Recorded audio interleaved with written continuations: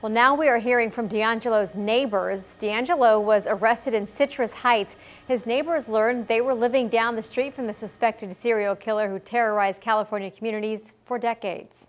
I remember my mother and grandmother being terrified, and my dad. I mean, it was literally just terrifying. I can't believe he's been that close for that long.